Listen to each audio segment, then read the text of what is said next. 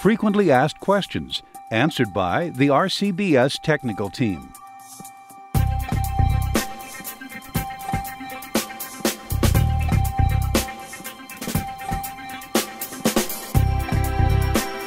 We are often asked the question, is ammunition reloading safe? The answer is, it is very safe. Today we use smokeless powder versus black powder, which was used in early years. Black powder was considered an explosive.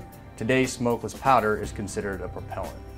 We often get asked the question, is hand-reloaded ammunition accurate? The answer is yes. We use the same components as most of your major ammunition manufacturers. The advantage to hand loading is that you can take those components and tailor your ammunition to meet your specific needs, whether it be for hunting or target shooting. If you would like more information about hand reloading ammunition, please visit us at our website or contact our customer service department.